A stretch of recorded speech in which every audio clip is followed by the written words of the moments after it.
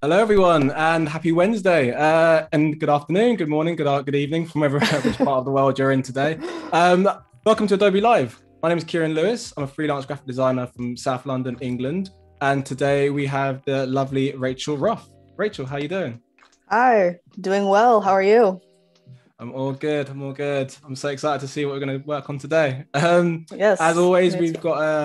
we've got our lovely moderators as well, keeping the chat nice and healthy and flowing. And also just a few things to kind of run through today. As usual, we have our running daily creative challenge, which is exciting. If you've missed the last Illustrator challenge, daily challenge, you can catch the first week of replays every weekday at 11:30 Pacific time, and obviously don't miss it tomorrow. So yeah, definitely get on board with that. And usual, we're going to be answering all of the chats and the comments which come through today. It's best to go on Behance if you can. Do it that way, behance.net/Adobe Live. And what I'll be doing is I'll reading that directly and then feeding that straight to Rachel, so then she can get an idea of what everyone's saying. But that's enough on my part. Obviously, we're here today to talk about Rachel and her process. So Rachel, what will we be working on today? Hello, hello.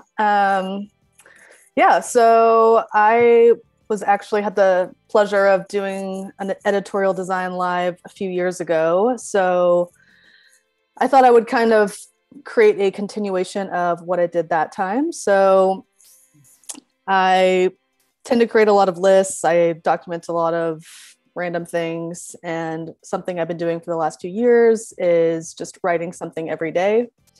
And so I thought this could be a great opportunity to use some of that content and, create something. Today will be a typographic zine. So kind of using some of the foundation that I established last time, but then also, kind of recreating that and how to make it slightly different this time around. Nice. So I actually printed the last one. So I have some copies here. I figure I can run through the design here in a little bit, but no, your work is awesome. Like I've seen a lot of on Behance, like you play a lot with typography and shapes, and I work in that space as well, so it's quite cool to sort of see how you're going to sort of build and create this typographic design zine. And I can see as well through the chats we've got a lot of people. I wonder where everyone's from, different parts of the world, because you're in New York, right? Yes, East You're based in Coast. New York. New York. And obviously I'm in London, And so you're like over we're there at in opposite London, ends. yes, across the sea. Yeah, it's like afternoon and then evening over here. So like, and I can see some names. We've got Stephanie, we've got Anthony Jackson. Everyone's saying hello. This is all good, all fun. And yeah, it's exciting. Look forward to seeing what everyone says as we go a bit deeper into your project today. All right. Yeah, shall we go into it? Let's get into it. Let's do it. All right. So just to kind of get us started and, on some sort of schedule, I find it helpful to kind of set the parameters when you first start a project. Oftentimes, infinite possibilities can be a bit overwhelming. So for me, I like to kind of establish those limitations first that kind of, help me stay on track and, keep me in a parameter kind of thing. Exactly. Like, yes. Yeah. Totally go off piece, right?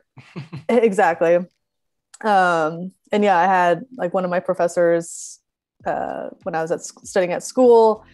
He really, preached about that. And for example, one thing he did, he like only used one typeface for an entire year. So it's just like, wow. Creating these boundaries. And then I feel like it's almost sometimes for me, at least, it's easier to find creativity when you are, limited by very specific things. Anyways. Okay. So just very quick, I've got to know, what's your favorite typeface? I feel like I'm really curious to know. Have you got my favorite typeface? Yeah. That's extremely hard. That's a bold one, isn't it? It's a very bold one. And I feel like it changes. Yeah. I don't know. I would say my most I was on Founders Grotesque for a while. I liked that one, just nice. I love grotesque sans serif. Has some nice personality. But yeah, I mean it changes every year. It's a different one. Yeah. I wonder what everyone in the chat, by all means, obviously say what your favorite typefaces to go through. But yeah, I mean, I'm a Brandon Grotesque kind of guy. I was going to ask. So, Okay, yes, yeah, it's a good one. It's like you can't go wrong. I feel like it's just clean and just it kind of, you know, capitals or lowercase, it works either Yeah. way. So yeah. It's a good looking one. We love a grotesque. Indeed. So let's go into it. Cool. So today's task: design a typographic zine. Just in case there was any confusion. So like I said, I've kind of started establishing some of these limitations to kind of guide what we do today. So some of those, so last time I broke down all the content by season. So I did spring, summer, fall, winter, and I had a different color for each season to kind of differentiate the four. But I thought it would actually be quite interesting this time to just do entirely black and white with no color. So we're going to do that. Nice. I'm going to keep it chronological. This is, again, something that I plan on printing and doing a saddle stitch. So the page count needs to be divisible by 4. And then the other obstacle is to use all the content, which there's quite a lot. I believe I was at 72 pages total by the end of last year. So nice. I think I wrote more last year than usual, probably because of a lot happened, right? a lot happened and there was more time. So yeah, more words. And then, I like to start each project with kind of collecting words and, seeing what comes to mind when you just kind of like free flow, write words down. And sometimes I think that can visually drive the end result. So for 2020, just some words that might bring out some visuals or something we can play with while we're creating. So 2020 was chaotic, but it was also still very transformative. It was loud in some ways, very quiet in some ways, confined, monotonous, and a bit messy. So just, some words to kind of those keywords summarize how 2020 was. And then just a reminder, I found this on the internet and I thought this was a good way to look at this project. So, this obviously is not for a client. This is just for fun. So I figure this can really just be kind of an experiment and just playing with type and, and they're the creating, best ones, creating right? something interesting.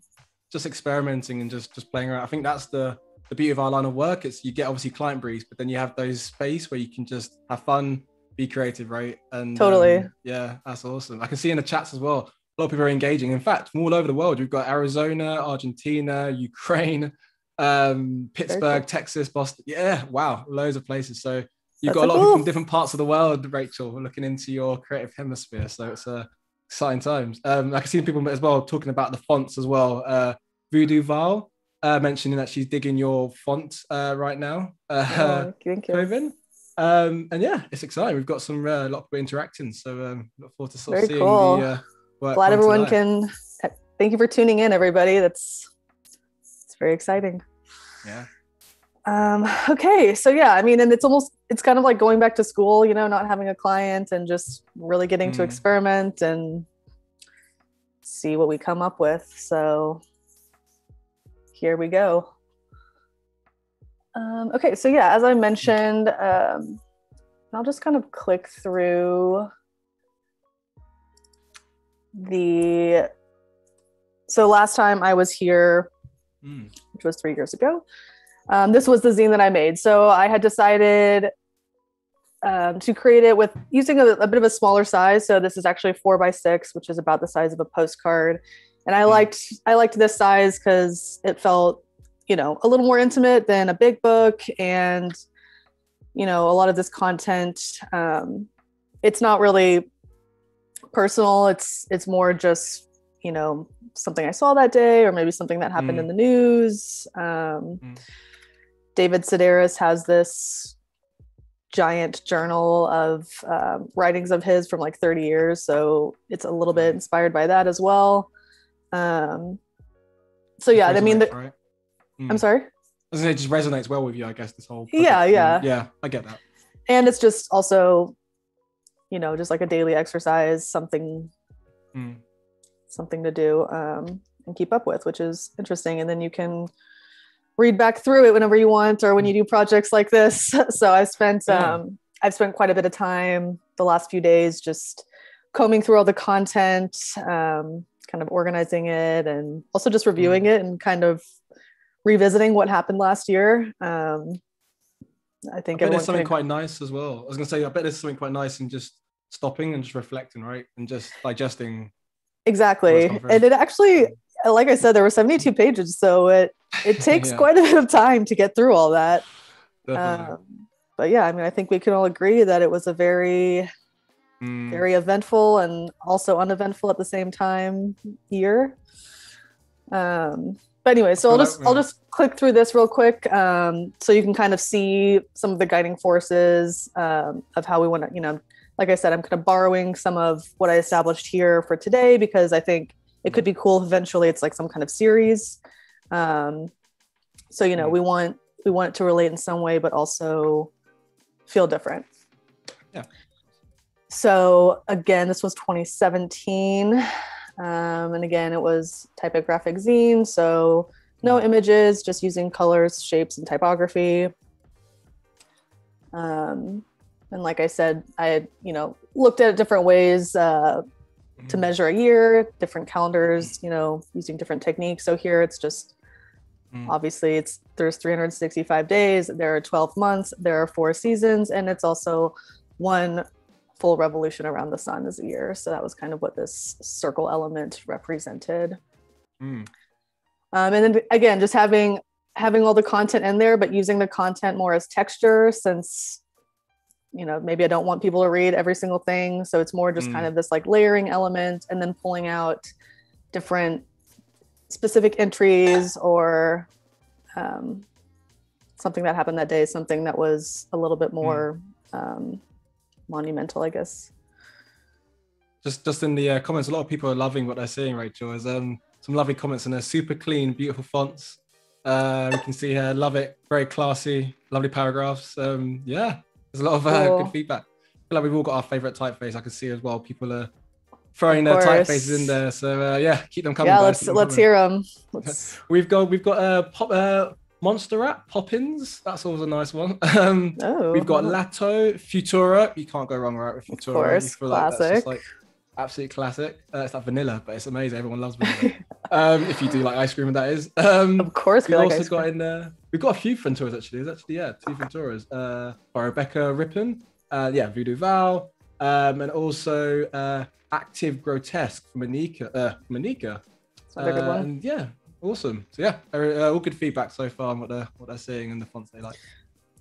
Wonderful. I also have another book here that I thought I would just share. It is by Actual Source, and it's a typography book. So they actually have, it has 100 different typefaces. And throughout the book, I mean, I've got my Post-its here of the ones that I like, but it's really just a book that showcases 100 different typefaces. And again, borrowing some ideas from this, they only used one color throughout the entire book, which is also what we're doing today, just black and white. And then obviously they have 100 different typefaces. So that is an awesome book. Right? Anyways, it's a really great resource. It's very well designed. If you like typography, you will probably love it. So that looks like the holy grail for any designer. To, if they like type, that is the book to exactly. To yeah, that was awesome. Very cool.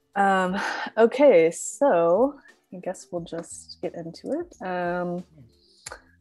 So I showed you before we went live, but I've like I said, I've spent quite a bit of time going through all the content, and I've put it into an InDesign document, aligned it to the baseline, established my character paragraph styles, just because it's quite time consuming, and I think that's a good little head start to have.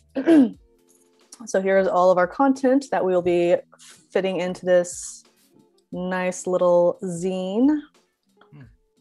Rachel, just on that book that you mentioned, we've got a few people asking, what was it called? The name? I feel like we can nicely plug that one. So it is called Issue 8, New Type Design, Shoplifters Actual Source Books. An Actual Source is a studio.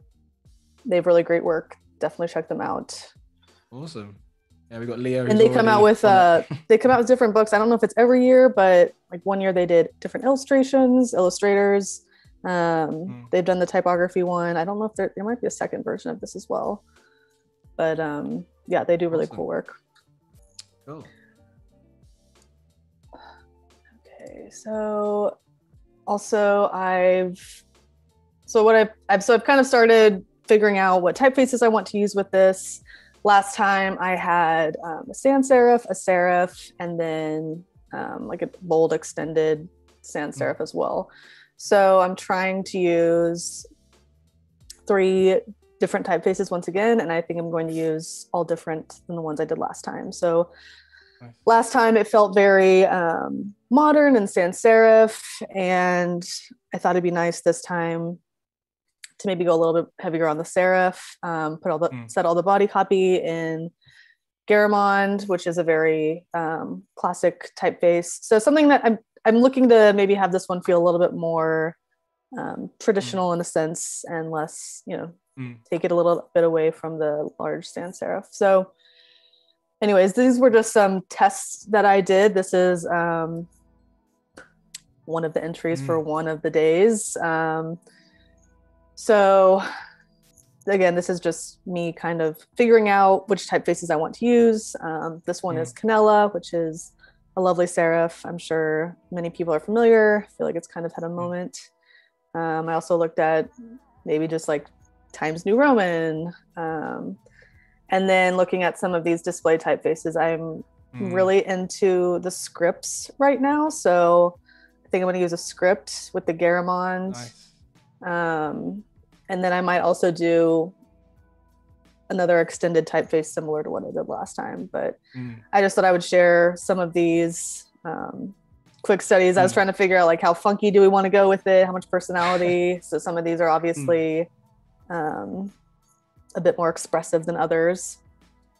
I was just going to say the vibes of the sort of Funky Friday, like I'm getting some sort of groovy sort of girl feel for it. It's amazing how like different typefaces evoke kind of different emotions, right? Exactly. From what we're looking at. So yeah, it's really cool. So this was kind of where I landed a little bit. This may change, but this is what I'm thinking. So we have our nice ornate script here, which I thought could be, I like these fluid, more ornate movement and structure, I guess. And then we have our classic Garamond. I also found a narrow version of Garamond, so perhaps we'll use that. And I've set all, like I said, I've set all of the entries in Adobe Garamond. We've aligned it to the baseline. And then here we have Druk extended bold. So I'm thinking that could be a nice little complement to these other 2. Nice.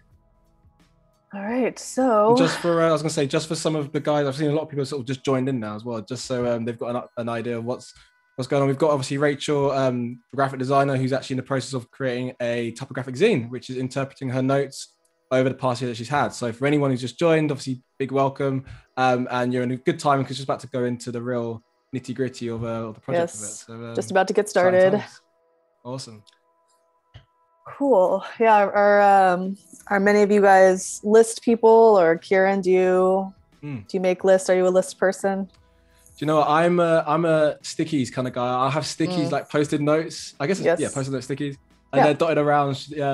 I guess environmentally, like, it's probably not the best. I mean, I do reuse them. I sort of turn them inside out and maybe stick with like a sellotape on top. Yes. But I try and be a bit of a pen to paper kind of guy as well. Like the idea of going on the computer, it's because I'm always on the computer a lot, so it's nice just to, Moleskine book. I live by Moleskines. I've got obnoxious amounts of copies of Moleskine book. So yeah, so you just have like piles of them somewhere. Piles of them. Yeah. I mean, they're literally strategically placed in different parts of the bookshelf. But I like the sort of A6 ones though, like the small ones you can kind of put in your back pocket. Yeah, that's So when you're out nice. and about, like when you could go no lockdown, but you could just, go out and about and on the train, writing your notes. And I like to just draw as well and Uh, masking going. do you sketch when you start a project? Are you a sketch person? Yeah, it's funny. I was talking to at university we talked today. We were sort of talking about jumping on straight onto a project. And every designer has their different ways. And Right. I think I like the idea of just having pen to paper first and just trying to just draw out. And even when I find inspiration, you have your obviously Behance, you have different platforms available. But Right. I just like to go out, and it sounds like a weird thing to do, but I people watch and I draw, and I get inspiration. I used to do live drawing at uni, so I get inspiration Okay. from those kind of elements as well. So it's Cool. nice to get away from the screen, right? And just Yeah. It's also just getting in. Yeah, exactly. Like you said, getting inspiration not on a screen, I think, is something that we all can agree is very valuable these days. Yeah. I wonder what everyone in the chat's like. How do you guys find inspiration? Where do you online, books, out and about, people watching if you do it? I'll be curious to know if people. I can see, we got people watching is one of my favorite things to do.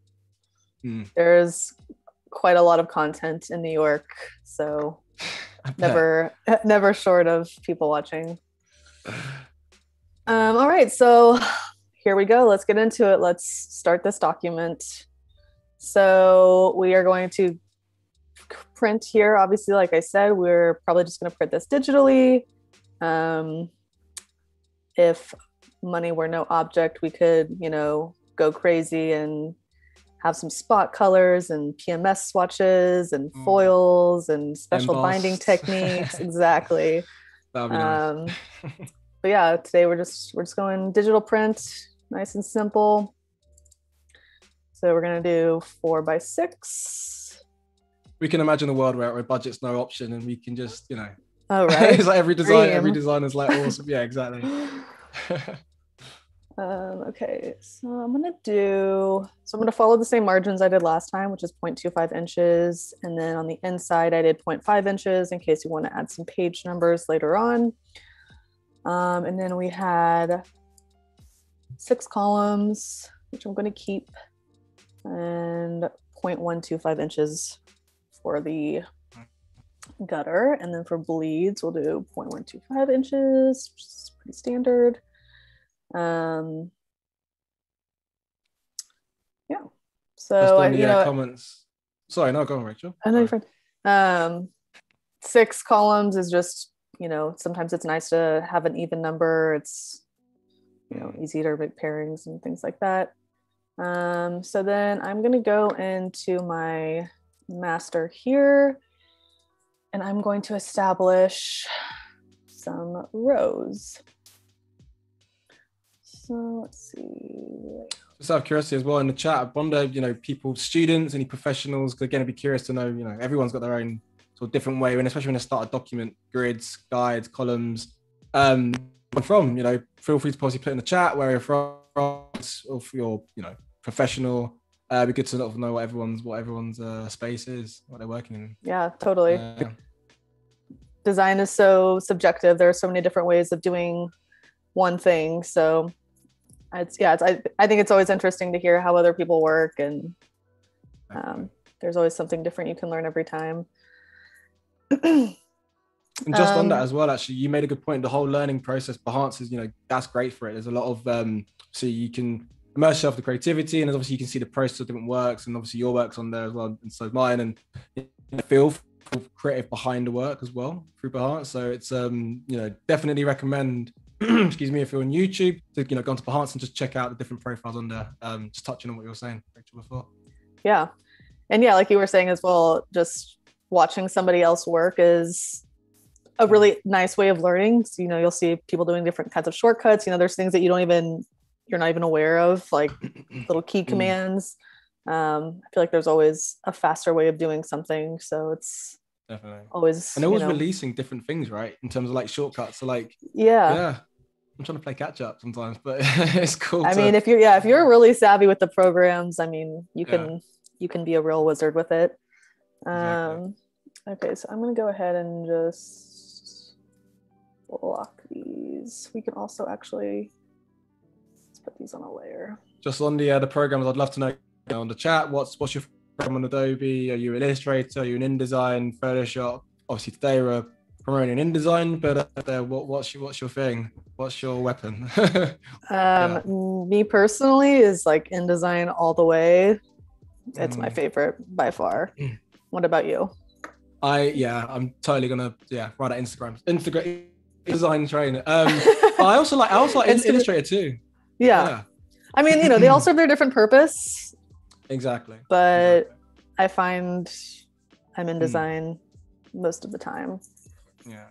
I feel like I wanna get a lot better, especially with the tutorials and the challenges they have on Adobe, but with Photoshop, because Photoshop's one of those ones I feel like you're forever, like every other program, right? But in particular Photoshop, there's a whole world of what you can. Oh my God, it's like a completely different language. I feel like it's just like very dense. Yeah. But it's a program to work through, definitely. So yeah. And obviously that we have on Adobe as well, the creative challenges, that definitely helps you to get better at the program. So, you know, definitely keep on board track of the creative challenges we have at Adobe, because help. Totally. So I forgot to put in like page count. So we're just going to start with 24. That's what I ended up with last time. Okay, cool. So here we go. So something I did decide I wanted to keep from the last issue was the cover. And I think it could look nice in a bunch of different typefaces, you know, if it's something that I continue to do, keeping this layout, but using the different typefaces for each one. So here I'm going to use, let's try the script. And since this is a script, we need to go tricks 0. Scripts are kind of funky. I feel like there's a lot of customizing you have to do with it. So let's see if we can get this to look nice. Yeah, I'm getting very elegant vibes from your 365. That looks great. Yeah, I mean, a script is, I feel like I don't use a script very often, so, but it's pretty. My brain's telling gold from like the thicker edges of the numbers. You know, if you had do that, would be quite cool. Excuse me. Sorry, can you say that again? There was a little bit of a lag. Like a gold foiling, if you could do, like if you had, you know, budget was no option, and we could, you know, on the 365 you could have like the thicker parts nicely in gold, or oh yes, you know, just that everyone wants to have fun with, right, when it comes to print.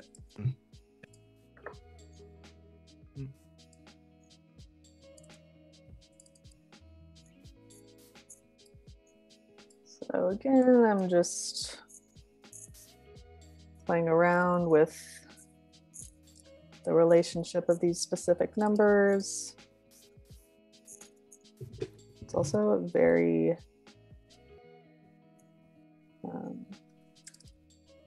italic.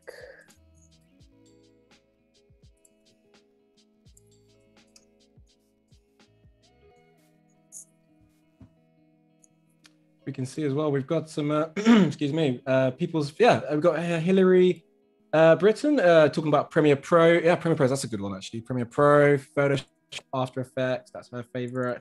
We've got Nadia, who's talking about I work in Illustrator and Photoshop mostly, and learn how to use InDesign. Wouldn't it be great to see DCC for InDesign? It definitely would be. I'm sure they'll release one of those out shortly to get more of a feel for that. But yeah, keep them coming, see what your favorite programs are. Be good to know. Premiere Pro, so many different versions of Garamond. Okay, so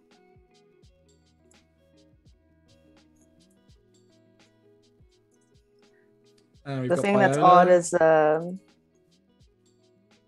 since, you know, this one is 3 numbers and this one's 4 numbers, getting these to fit. So I'm just really playing around with type sizes here.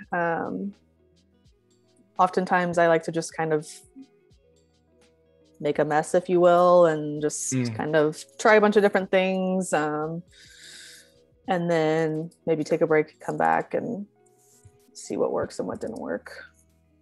Do you ever like use the page? I mean, I always tend to, when I'm doing, especially on a single page for now, like my pasteboard is just covered Oh, with and it's almost like you don't want to see it. It's just like you can't see it yet, it's not ready. And then you bring it on. Or I'll just like duplicate a page and like change two things, Yeah. duplicate it again, like change one thing, and then you just kind of click through at the end, and it's like, okay, yeah, that's working, that's not working. Definitely. We need to live in a world, Rachel, where we have like screens just, like Matrix like where you can just kind of grab and, I'm sure one day we'll release that. A giant pasteboard. The walls. A Minority Report, that would be great. Yeah. We've got Cheryl asking the question, what is your favorite inspiration source? Rachel. I mean, honestly, I use Pinterest a lot. I feel like once you kind of get that algorithm going and, it's like so many other sources kind of funnel into that. So I actually have quite a bit of luck using Pinterest. But, there's other blogs. Fonts in Use is a really great one for seeing typefaces that are applied across old and new designs. What else? I don't know. What about you? What's your go-to? What do I use? What's my go-to? I probably need to see my bookmarks for this. Pinterest is definitely a good one. And I mean, Instagram, I mean, it sounds like a weird one, but I guess, I mean, totally. I follow a lot of designers and creative agencies, and just seeing their work that they release, I sort of bookmark that as well. So I've got a few sort of things selected off the back of that. Agreed. It's just kind of cool to see work. Yeah, definitely. Okay, so we're going to save this. We've got After Effects as well as someone's favorite, Kerry Clark. That's I haven't really used After Effects. Have you used that much before, Rachel? A little bit here and there. Would love to be more fluent in it. But yeah, I mean, I can do really simple animations here and there. I also feel like file naming is like a very personal thing, and like everyone has such a distinguished system. What do you have any how do you name your files? I was gonna say I like to think of naming files as like going into someone's kitchen and like opening the fridge and just seeing everyone has their own way of doing it, and you can't criticize, and I'm good for it. With my file names, I mean, I keep it neat. I'm a color code as well. I'm a color code with the stick. I think my brain just told me green is good, red is bad, right? And then so I'm a sort of fairly organized on that front. I like to do all caps. Every file is in all caps. Is it to say yes, the excitement of just like, or is it just so excited? Yeah. I don't know. Something about it just like feels neater to me. It's like, same cap height and baseline and no ascenders or descenders. It's just like this thick. Yeah. I love that. For everyone in the chat, you're getting a real insight into our creative space of like how designers work. And this is amazing. Like I love the fact, obviously we're from different parts of the world, but knowing how both work together. We've got a question here of Rachel for you as well. Is Rachel, how did you set up your grid? That's what Voodoo Vow is asking. So great question. I am using the same grid that I made last time. So I'm doing 6 columns, 8 rows.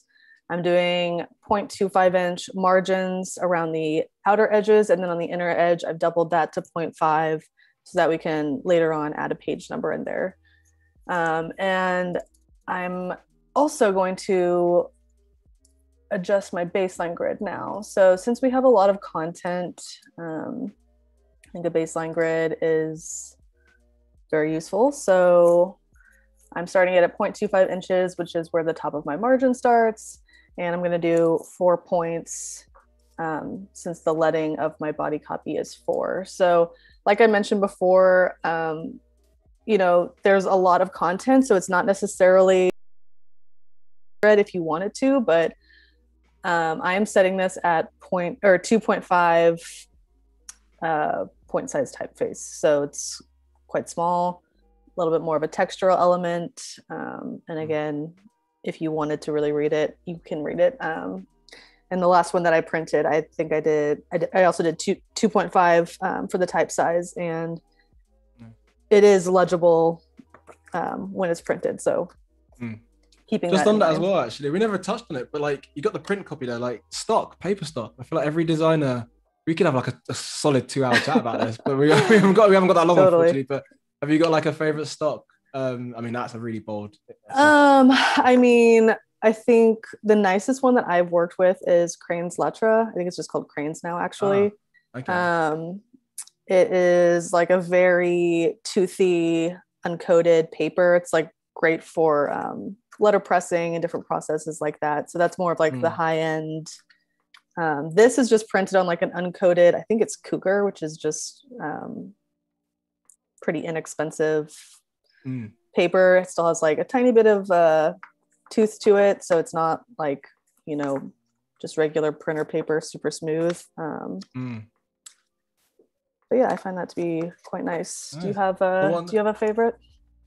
Do I have a favorite stock? Do you know what? It's hard to kind of pinpoint. I mean, I've got a GF Smith book. I don't know if you sort of see in the sort of bottom corner, but nice. For anyone who maybe in the chat who doesn't know much about GF Smith, you know, that's quite I guess the holy grail for a lot of designers in terms of where you should get your print stock from. Obviously you got other, you know, printers and things available. GF Smith's quite a good one for paper stock. So yeah, I mean, I find, I mean, I'll just be browsing in there for ages and just trying to get in the right print. And I think the luxury of when you've got a time on your side is to do tests as well. So like when you're, you know, if you've got time on your side, you can, you know, do a quick test, check how the ink is soaked into the stock. Exactly. And checking that out. But it'd be good to know, everyone in the chat, again, if you've got any favorite print stock, maybe if you're not from a design background, you're just curious to know about just design in general, you know, where you might want to get places from. Like I said, GS Smith's quite a good one.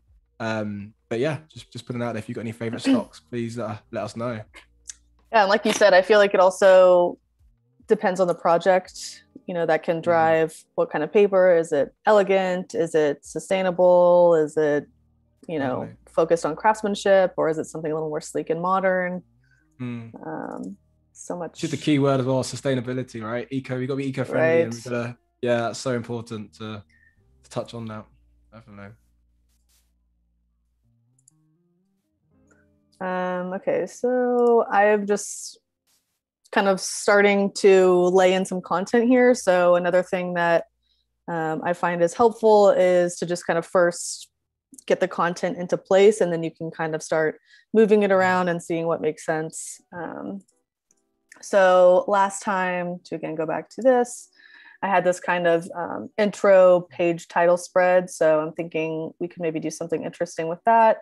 And then I also had a table of contents last time. So I think this could be a cool way to, again, pull out how we might measure a year, maybe some big graphic numbers, so something like that.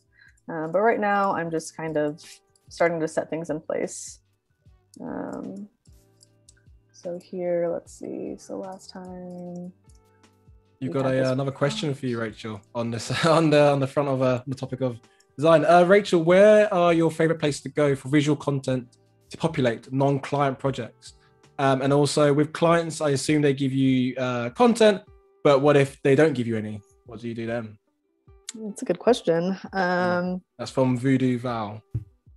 Okay, so my favorite place to find visual content. I mean, I think it definitely depends on the nature of what you're creating. I mean, is it something that we're going to use photography? Is it something that we're going to use, I don't know, maybe pieces of images of art, scans? So yeah, I mean, I guess I don't know. I'm not sure that I have a very specific go-to. Again, I kind of like hoard everything on Pinterest. And like you said, I have lots of saved images on Instagram as well. And I think those are also great resources to find other places, maybe photographers or places like that. So yeah, I'm sorry. No, sorry, go for it. Sorry. Well, and then I was just gonna say for clients, yeah, they'll typically provide the content. Again, if they don't, then you just have to create some, whether it's through words or colors or shapes or Lauren Epson, right, as well. That's I think a lot. I don't know if there's any designers in there, but you can always relate that sometimes copies in the process of happening. So then you know, I know I've done some projects where I've got to create a book, but actually just in the process of with copywriters. So you might use Lorem Ipsum, and for those maybe who don't know Lorem Ipsum in the chat, it's basically just Greek text, but it's dummy copy that you could use. So yeah, I don't know if you have the same, Rachel, but just using Lorem Ipsum quite often until stuff comes in, right? Yes. Yeah. So oftentimes that's how we'll find like a word count. So we'll kind of design a page to look ideally how we would want it, fill it with Lorem Ipsum, and then go back to the client and say something like, hey, you know, this is roughly 250 words. And then you kind of work to the layout in that way. Sometimes the content comes first, sometimes it comes second. So it just depends. Okay. Okay. It always becomes hard when they, if they go over above what, you know, it's 250 words and then they give back 500 and it's like, cool. Right. Let's make this work. So yeah, that's always, obviously that's our job, right? To solve problems as well creatively. So, you know, it's all part of the mix. Yes. It's like a little puzzle. Yeah. Okay. So again, here I'm just kind of working sporadically, but what I'm trying to do again is lay out some different ways to call out these pages. So I think, you know, last time I did like a half black, half white page, which I think is kind of nice to have some sort of pacing here. So maybe we'll do that again. And then I think it's kind of nice to have this sort of introduction into what this is. So maybe it says, you know, write something every day. And now I'm just playing with the different typefaces. It's quite nice as well, like even just that caption to write something every day, because I guess life takes over and just having to sit down and just having to actually write something could just be, it's difficult. So that's quite a nice and just like a very simple prompt. Yeah, it's like it doesn't have to mean anything or, you know, be well written. It's just you know, we actually have on our fridge just smile, like not that we don't smile in the house, but just little prompts just to, you know, it doesn't take long just to do these things. Breathe, smile, you know, be happy. Exactly. Yeah. Smiling is free. Totally.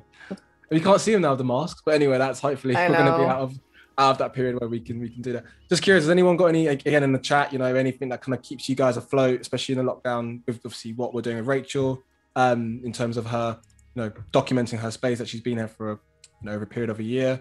Does anyone have any sort of things that they do in terms of that kind of keeps them afloat, you know, in the inspirational quotes that you want to share with us, and just on that as well, just so anyone who's just joined us as well, just to let you know, obviously we've got Rachel with us from New York, the graphic designer who's working currently on a typographic zine, which is interpreting her notes over the past year. So yeah, welcome for anyone who's just joined, and yeah, you've come in at a very good time because we're now having a little play with fonts.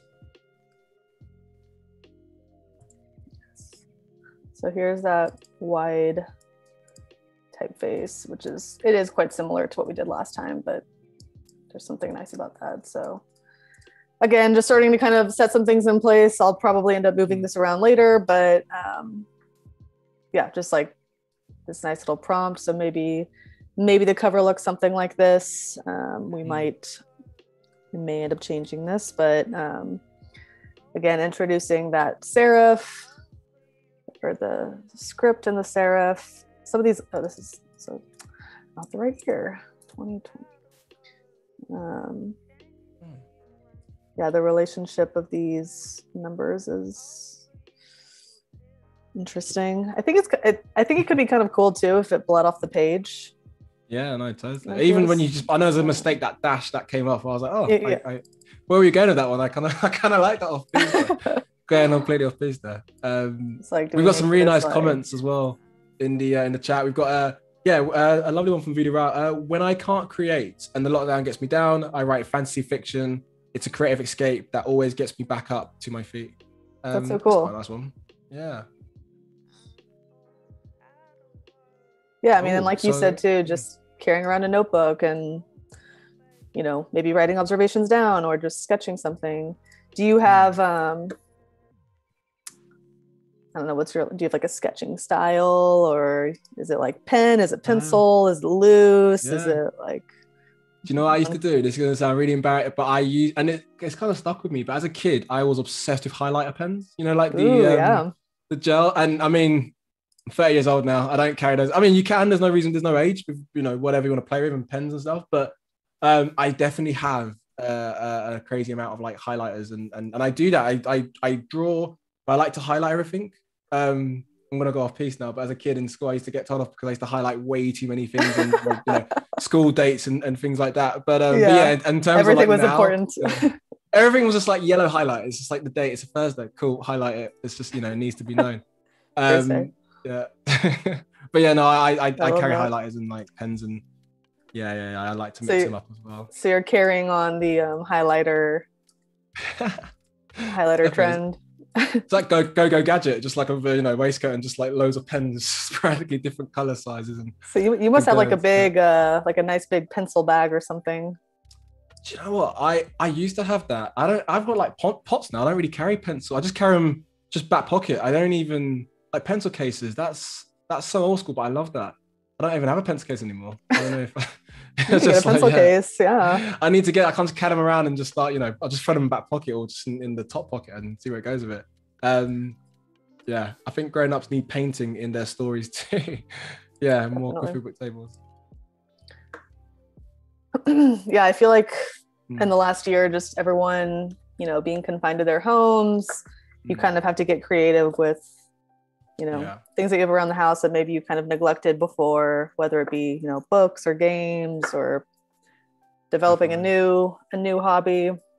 We've got some really nice suggestions in the again, I know you're in the experimenting stage, but we've got Uriel, if I'm right in saying that, maybe have the 2s and the O's slightly different colors and have them weave in and out a bit like the Olympic rings. So so some like overlapping happening. That would be nice. It'd be quite nice to mix them up. Yeah.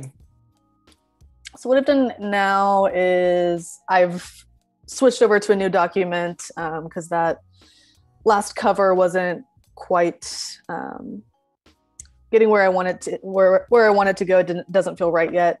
So I'm just going to kind of go off on a tangent, and I've just created a document that's the size of the cover, and so we can just kind of go wild and play around with a bunch of different layouts. I mean, obviously, we're sticking to this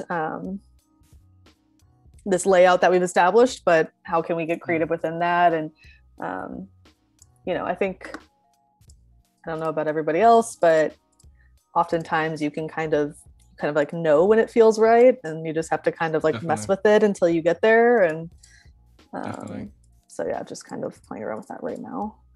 I like how you mentioned, I think previously, where you have them bleeding off the page, but enough that you know what the number is, if you know what I mean. Just totally just creeping in. That's cool. Yeah, I mean, we definitely want it to still be legible.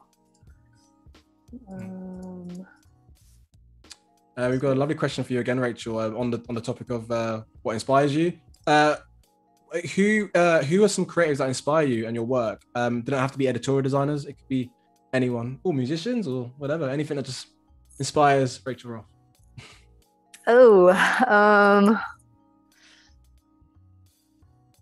I would say, yeah, definitely. Okay, that's a good question.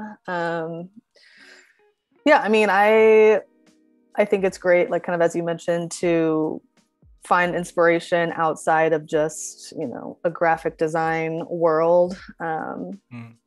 You know, like I really enjoy going to museums, just like how each museum is set up so different, you know, the way you navigate a space kind of influences how you see the art. Like, for example, I'm thinking of the Guggenheim, which is a very specific structure. It's a very wonderful museum out here, and it's set up like a kind of this like ascending spiral. So you actually see the art as you're, you know, going up in this really cohesive, winding path. So yeah, I mean, I think architecture can be super interesting.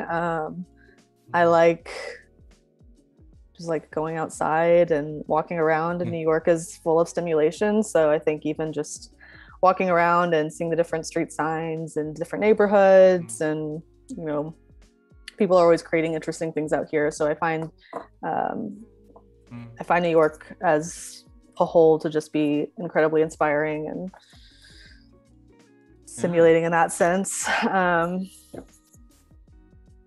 So yeah, I mean, it's not necessarily like one specific place. It's just kind of anything and everything, I guess. What about you guys? What are some good? To know what everyone's saying. I mean, it's interesting because you mentioned, again, geographically we're both based. Obviously, you're in New York. I'm in London. It's completely. I think there's definitely some similarities with, in terms of well-built-up cities. Quite condensed and populated. But again, there's obviously a lot of people in different chat here from different parts of the world. It'd be good to know, where do you find your inspiration from? From me personally, I mean, back when, we could go out and do a bit more, things. And I guess now we're starting to ooze up, which is great. I always find inspiration from when I gave talks with students, and I think with grads as well. Like, I gave a talk today at my old uni at Southampton, Winchester School of Art, and, sort of, hearing their experiences, and also more importantly, talks on previously, just seeing the work that they kind of have, that in itself is quite inspiring, because I guess every sort of graduate that comes up, it's like a different wave of what they've learned and what they've sort of gone through that process. So yeah, I mean, you could keep looking at work online and seniors, but it's quite cool to see what people who are younger than you kind of working on too. Totally. Yeah, I feel like schools in general or universities are just like very inspiring places. Everyone is, you're less confined by, the professional world, and things are still very open and new. And I feel like it's this like different kind of creativity. Definitely. We've got Kerry Clark. She finds nature. I mean, that's, totally can relate with that, right? Everyone going on walks right at the moment and checking out your local areas, and movies and TV commercials. Yes. That's a good one as well. Yeah. Love movies. I mean, you got to put it out there with lockdown. What's been your sort of stick out movie? If we've, that's probably the hardest question I've ever heard. I've actually started going back to the cinema. So I've been a few times, obviously wearing a mask and it's social distanced. But I recently saw Minari, which I thought was really nice. I liked Minari. And then Nomadland. Those are just two more recent ones.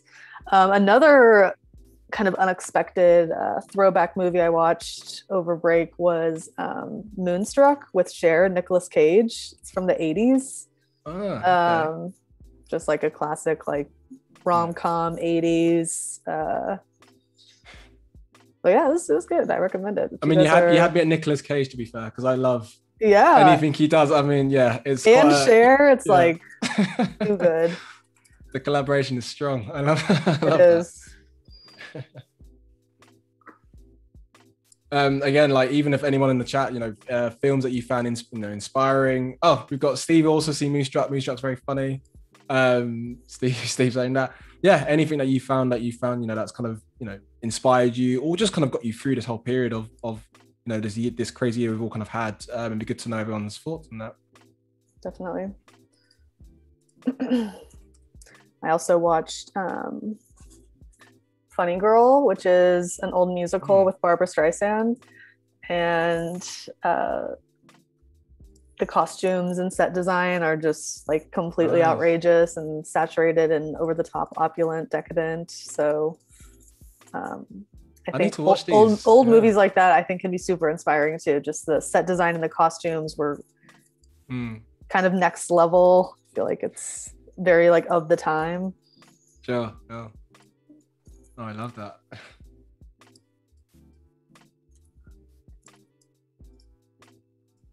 So again, not to like get stuck on this one task, but I'm just trying to figure out how we want this cover to look, all the different ways we can work within this constraint we've created. Like you said, it's like it can bleed off, but it needs to be just enough legible. Even, I don't know, just putting it out there, even like if you stacked it as well. I don't know whether that's I guess spacing what you've got to like work this? with. Yeah, potentially. Cool. I don't know whether everyone's thoughts on that, but yeah, I mean, that could. I like that. Yeah. I remember seeing some of your work on Behance, Rachel, which is awesome. Like, overlapping. I think I saw a lot of that, which that looks really cool. I'm a big fan which is also super nice to do with different print techniques. Something I've worked on is like we layered typography with like a clear iridescent foil, so you can see the black type through the bottom of it, but when you look at it in the sun kind of creates this full spectrum on the holographic foil. I love that you're kind of using nature to like influence how your design's gonna. That's awesome. So sorry I interrupted, but that's an awesome thing to do. So yeah, again, just kind of taking a step back now and kind of looking at this. I also really like the really big type juxtaposed with this kind of tiny type. So I'm thinking maybe something like this. I think we've opened the floodgates now to the what's your favorite movie? There's a few Fifth Elements on there. Blade Runner. I've never seen Blade Runner. I've never seen Blade Runner. I know many people that have seen it and said it's an absolute classic, but I feel like we're missing out on that, Rachel, if we've both never seen it. But there's a few Blade Runners in there. Add it to the list. Yeah, I also keep a list of all the movies I've seen in a year, so I try to watch 50 new films every year. Oh wow. That's cool. At first it was 100, and then it's like, okay, this is actually not attainable. My eyes are just square now. It's just like exactly. We've got Star Wars, of course. Absolutely. Are you a Star Wars classic fan? Okay, awesome. We've got video about Star Wars is discovering your truest self and deciding what to do with your unique power. What is that if not for artist's journey? Love that. Any Nollywood films? Because I'm Nigerian, that's always quite nice, but different cultures as well, and to understand different movies. That's the best time. I'm myself trying to get into a lot more Spanish films. Cool. So my partner's from Galicia, and I'm trying to learn Spanish as well. So just trying to mix it up with different shows on Netflix and different things to watch. That's in Spanish. Any good ones, or any specific like directors or? I mean, it's probably the real obvious, like probably top, Spanish speaking thing on Netflix is Narcos. I mean, I binge watched that thoroughly, but I'm actually trying to watch it now. It obviously they speak in Spanish, but just trying to have an understanding of it and pausing it and actually knowing these sort of keywords, right? Which is quite nice. So and just watching films that I've seen 1,000 times, but watching it in Spanish or seeing it in subtitled Spanish, so I can understand. I can have fun with it and also learn. So I've just seen the Terminator in the chat. That's just completely. I love that as well. Just like boom, Terminator. Cool. We've gone off piece there. Sorry about that. I've got Hillary. Yeah, the poster works brilliant. Poster work is great. She said that your design so far is looking great. It looks like a poster actually, doesn't it? It does kind of look like a poster, which is cool. So I'm kind of thinking, I don't know. I just kind of like this idea of like serif on serif. I mean, I guess a script isn't. Maybe it is a serif. I'm not sure. Is a script a serif, or is that its own category? I want to say scripted serif, but I mean, if anyone in the chat can quote me differently, then feel free to. But I'd love that. It's weird because I do love the numbers on there, and I guess it'd be interesting to sort of see maybe, and this is just an idea, but like a different typeface for maybe daily writings. I guess it's obviously all consistent with one another, but I think as together, like that works nice. Like my favorites are definitely the thick, like that one, for example. I do like this one too. Enjoy, that's quite nice. Yeah, I do like this one. Yeah, it'd be good to know people's favorites though. I like this one too. I mean, this one's nice just because there is such a contrast between the script and then this super bold extended sans serif. So I think that relationship feels good. So, okay, I'm gonna try one more thing with this. This maybe wasn't italic. Or if it's... You mentioned as well, like going on the topic of print. I mean, it's a different type of print, but screen printing. Have you done that much before?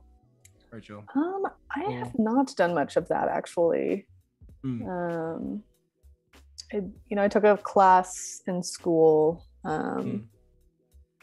but not a ton of real world experience. Is that something that you've been able to work with? Yeah, and I think it's more in college and then university as well. We had like a screen printing room, and I was definitely more in college, I'd say, actually. But yeah, it was fun to just play around with it. I mean, it's messy, right? So you feel like you make a mess, it's all part of the process. So again, if anyone, hopefully, some of you might know what screen printing is, but it's just the idea of working with different colors and prints, and kind of overlapping and layering on top. But yeah, for anyone who hasn't done screen printing on the chat, thoroughly recommend it, because it's quite a fun thing to do and to work on. Very tactile. We've got a question for you, Rach. Kerry's asking, Rachel, are you planning on doing this all in black and white or introducing color? Going back from maybe before. Yeah, so I am going to limit this to only black and white. So yeah, it will be a true typography exercise. I mean, I guess you can still do it with color too, but yeah, I thought it could just be an interesting boundary to play with. Like I said, there's this type book that I'm referencing. They printed everything with just a solid red color. So I thought there's just something really nice about that. Also, black prints pretty consistently with a digital print. So I know that it will be legible and print nicely. I don't have to worry about colors, printing weird in CMYK and not looking the way that I like them on the screen. So it simplifies that process a bit, but because I was thinking about it, and last time I made this, I used colors to differentiate it. So I was even thinking, maybe does each season have a different typeface or something like that? But which maybe is something that will happen later on. But we're just gonna do black and white for now and see how. And you touched on like CMYK. For anyone who doesn't really know much about, excuse me, like CMYK and RGB. So with RGB, it's more for screen, and CMYK is when you want to export for print. So the colors will look slightly variant on screen, but when you go into print, it will look hopefully the way you want it to, as long as it's exported out. But yeah, no, you made a good point. I think I totally relate what you're saying with colors as well. And I think with black and white, it's it can be quite more striking, I think, as well. I agree. Do you know what I mean? So yeah, I'm totally with you on the black and white on that. Yeah, there's something like very pure about it as well. It's neutral, right? And quite right.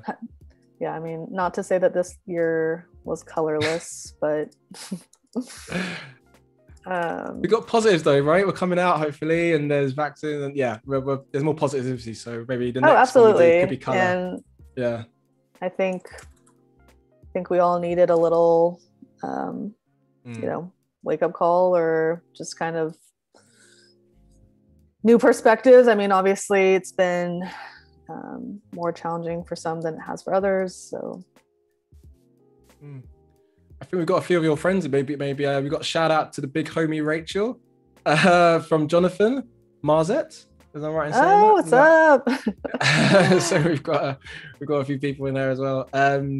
These live streams have kept me going actually, and I've been inspired to do some live streams myself. It's great to know. Very from cool. Rebecca Rippon. So yeah, I mean these that's such a nice thing to hear. And kind of going back to what we said previously, if you're not already on Behance, very much go on Behance, make an account, and obviously there's a lot more creatives that you can sort of see their process and watch the stuff that they've done from start to finish, and just basically just immerse yourself with different creatives. I think it's a cool thing. So yeah, that's a really nice thing to read. That it's helped through lockdown, because there's a lot of stuff to kind of go through on the Adobe Live Behance. So yeah, you can't get bored really in terms of what you can see. It's great. Well, yeah, and like we were saying too, just watching somebody else create and kind of seeing the cadence of other people's process, I think is super valuable. Definitely.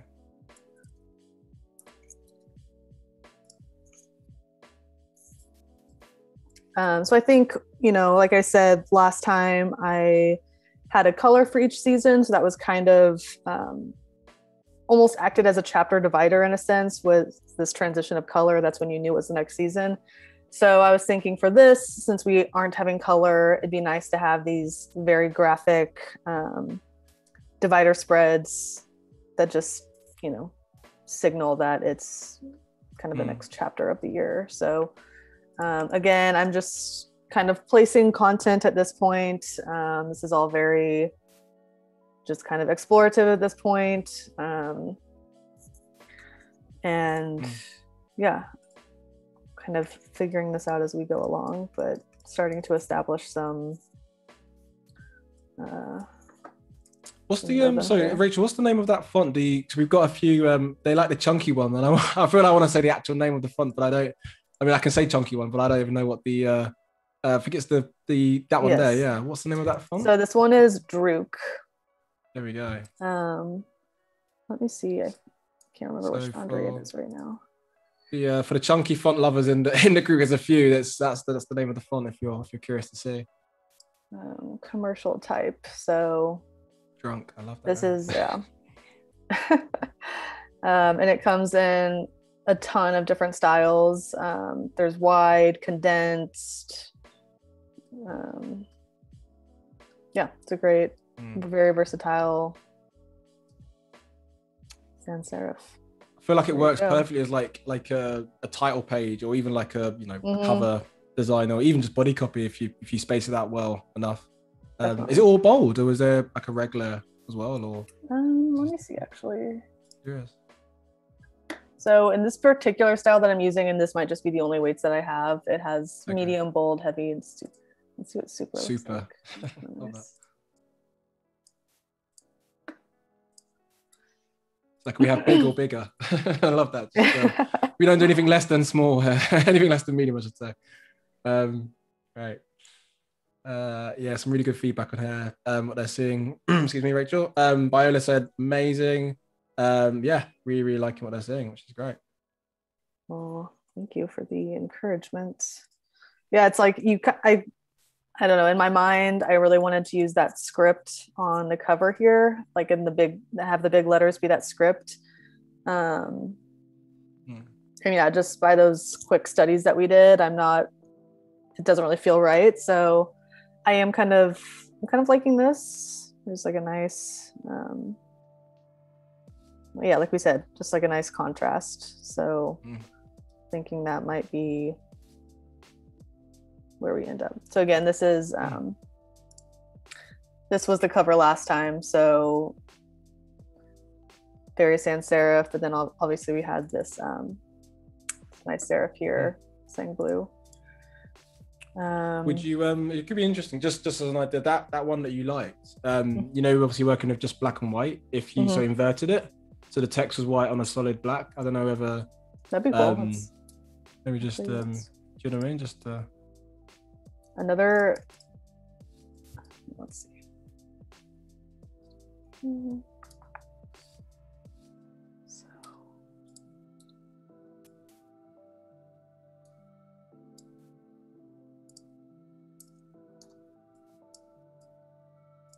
just to add as well, for anyone, excuse me, who's just sort of just come in as well, what you're looking at now. So we've got the wonderful Rachel with us, who is designing a typographic zine, basically just documenting her past year in a sort of zine format. So now we're in the process of playing around with type and the contrast of black and white, and just trying to get things to paper. So yeah, you join us at a good stage.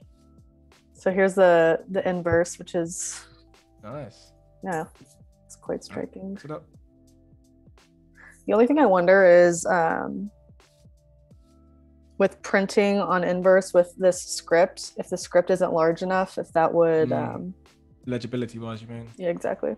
Yeah, just something to think about. That's a really good point. I think even, you know, any jobs we do really in terms of editorial, it's the $1 million. I guess from an aesthetics, if you're going really small, and maybe it doesn't, you know, matter from that perspective. But if you're doing usually a book, you know, legibility is the key. So I guess for anyone in the chat as well who's in that process of wanting to do a book or curious about how editorial works, you know, the key obviously legibility needs to be obviously at the forefront of the mind as well. Definitely. Yeah. Okay, so I've gone through and just kind of pulled out some pieces that maybe we could use at a larger scale. So actually tying back into our film discussion. Okay, so this was one. My sister read that there are enough restaurants in New York City that you could eat at 3 different restaurants every day and still try a new place. It would take you 23 years. That's insane. Wow. And then Eyes Wide Shut is a film that I watched last year, which is Stanley Kubrick, super weird movie. Very good. Is that Tom Cruise one? Yes, and Nicole Kidman. Yeah. It was just like one of those movies that I had to read about afterwards because it was just kind of like what just happened. Yeah. But yeah, so it holds the record for the longest film shoot to date. It took 400 days to film that. And I guess Kubrick was kind of a perfectionist. And there was one thing I read that said he made Tom Cruise walk through a door 95 different times and reshot it, just that one scene. That's insane. But yeah. And then he died like a month before the film was released. So yeah, just it's a powerful film. Yeah, no, I mean it's those kind of films again.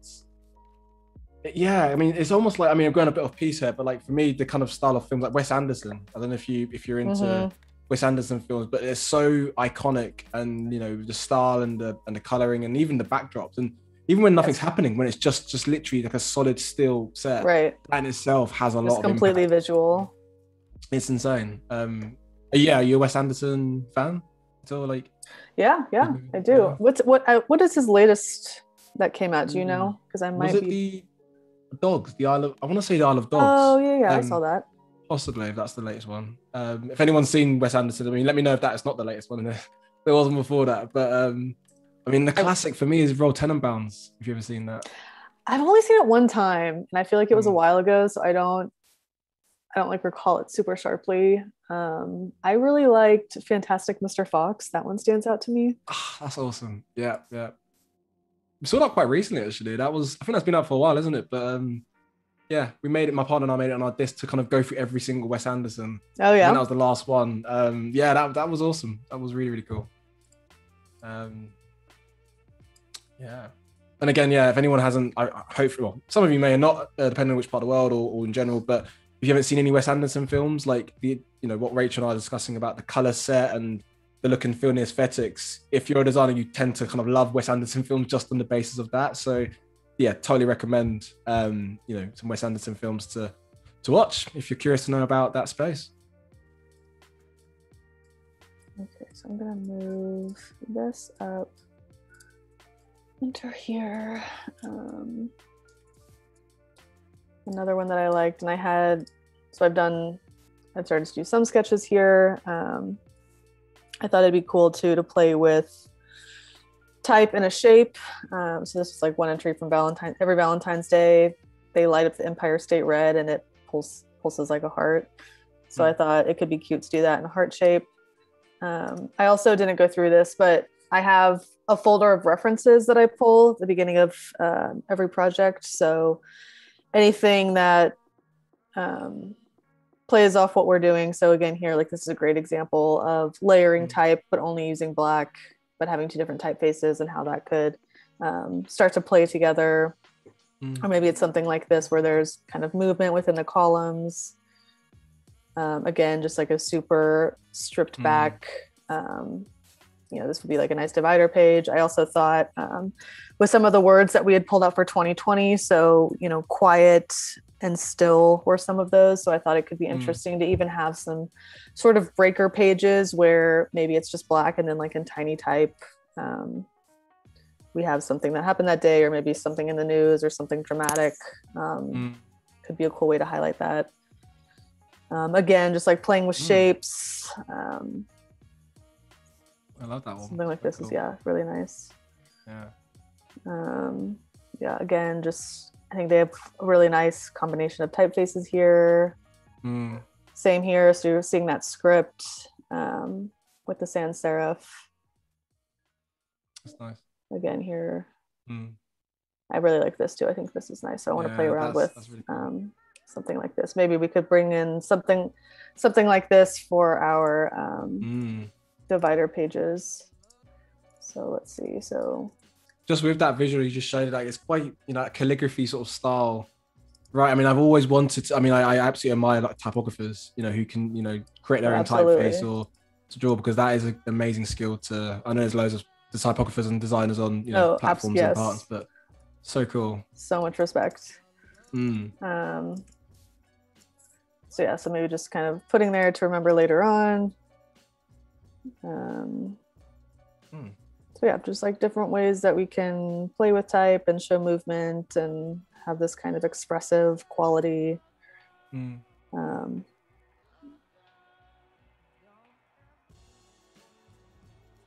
it's quite nice when you've got the different, you know, evokes of motion that you can get with types, right? And repetitiveness and contrast and the shapes. It's yeah. I also really like this one. I want to.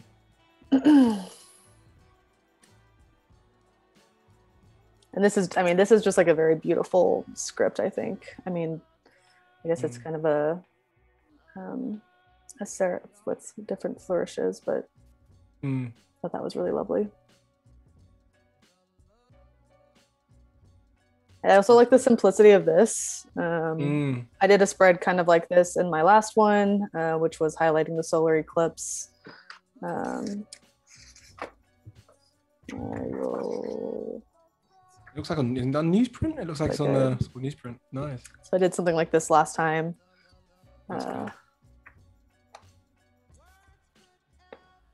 Yeah, maybe like maybe we use outline at some point. The New York Times Magazine also has really, really wonderful layouts and use of typography. So this was one that I had pulled. That again, just I like these like broken out lines of text. Yeah. I also love this. It kind of goes in the same philosophy of, you know, it's about the process. But yeah, it's like note to reader, no book is without errors. So love that. Another New York Times Magazine. Like I love this. It's like messy, but it still feels nice. I don't know. It feels like a sense of order. Like I know what you mean. Like everything's kind of happening at different spaces, but there's like an order to it, like almost like a creative madness, but exactly. Like a method of madness, I should say. Yeah, that's the one I'm looking for. Yeah, kind of this like organized chaos. Yeah. That's the word. Yeah, organized chaos. That's what yeah.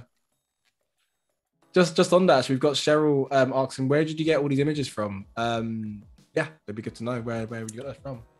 Yeah, so again, like not to just keep shouting out Pinterest, but that is where I pulled most of these. Like I said, it's once you kind of get the algorithm going, then it just kind of pushes out relevant images. And yeah, you can really go down a rabbit hole and find, I mean, there's a lot to sift through, obviously, but I also find it just an easy way to organize as well, and, you know, have all my boards. So I am a fan of that. And just on the chat again, it'd be good to know, like, you know, what's everyone's, you know, backgrounds. Are you a student? Are you a professional? Are you here for the very first time? You know, what's, you know, obviously it's really good to have you all here, and it's always nice to know, you know, your different thoughts on, you know, why you're here to learn and so forth. So yeah, please put in the comments. We're definitely encouraged to sort of see, you know, which stage you're at or what you're currently doing in terms of profession, or if you're a student, it'd be good to know.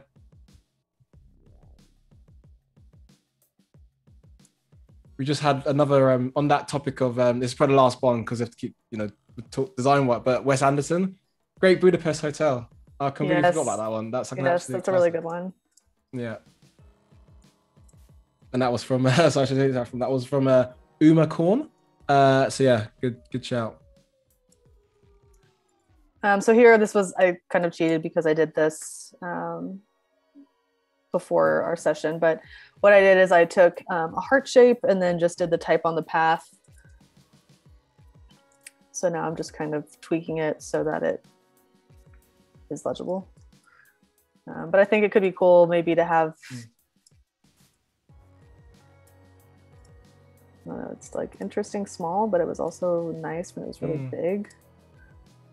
The only thing with a saddle stitch, unless you have it on the center spread, there's sometimes is a little bit of an offset, but from one page to the next. So that's always that sort of forbidden.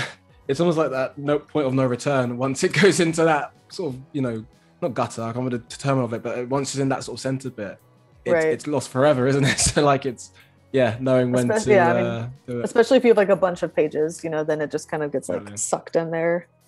For a book like this, I mean, it would get, it's a goner. quite a bit eaten up. Yes. Yeah. But for something like this, there's not many pages and it lays pretty much flat. So it's more just a matter of alignment. It's nice. So we've got, so Hillary is a mum changing pathways. She has problems using types on shapes. So that's a good point actually. So you've obviously done yours on the Love Heart. In terms of, is there a way you can quickly show us, like on typing on path? Of course. Okay, so let's see. Saw that nice oval shape. So let's find something.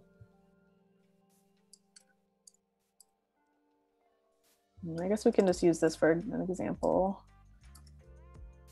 So maybe we can say that, the circle is kind of like a plate. And so we're going to place our note about restaurants. Nice. So, once you make the shape, you just drop down this type tool here and type on a path. And then there's also all kinds of editing you can do here. So we can also,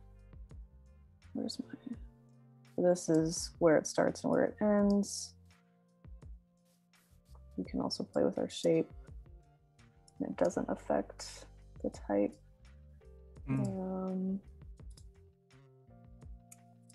Maybe we fill in the circle and it's kind of just like black hole.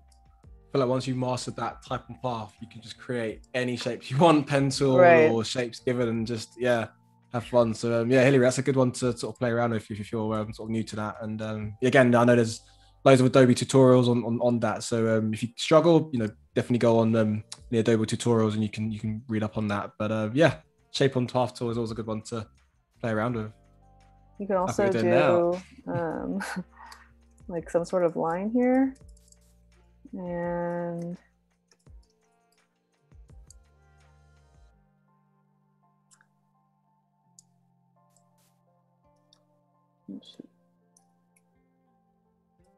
no, I can't find the line. Let's see. the forever line. It's there we go. Like it's there, but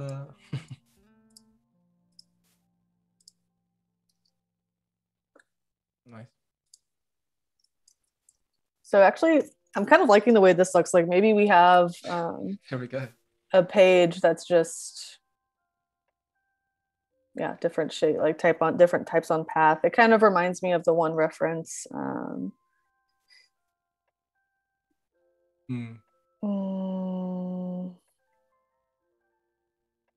Like something like this, it's kind of this. It's a bit more chaotic. There's movement. It's like a little bit messy. And I actually think something like that could be cool later on when we get to, I still need to finish putting my content in here, but I was thinking when we have more of the content around the pandemic and different, I have a bunch of headlines about that.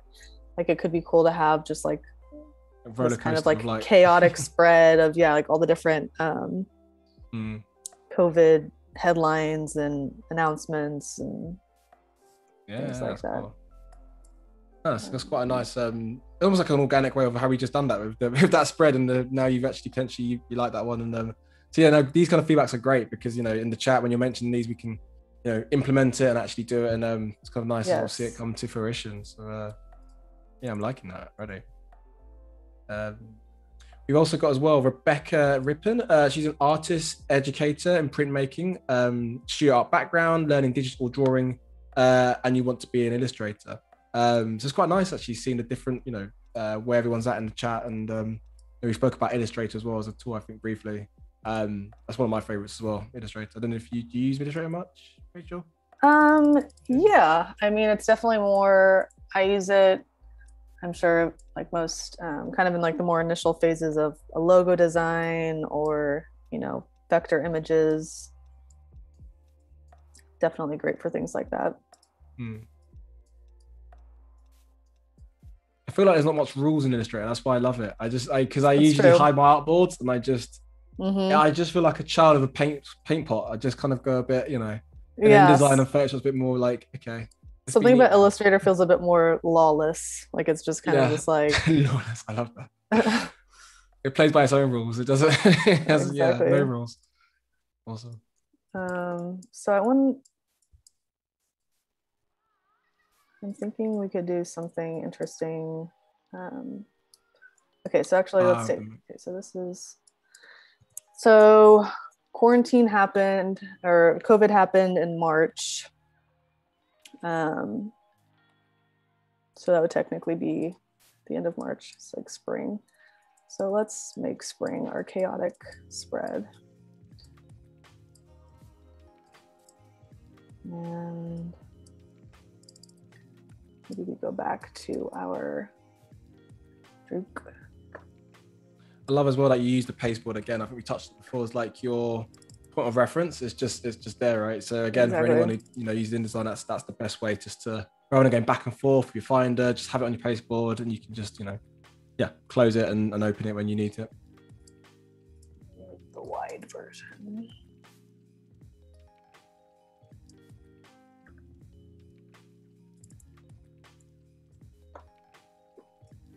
And also, I mean, obviously with reference to, it's great to have it there.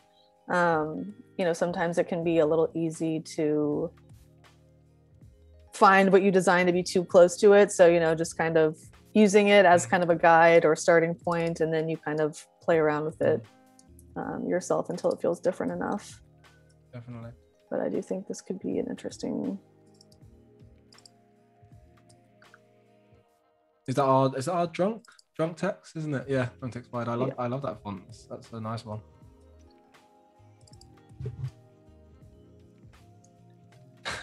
We've got an interesting comment here. So I firmly believe that coders for illustrators are kept in cellars.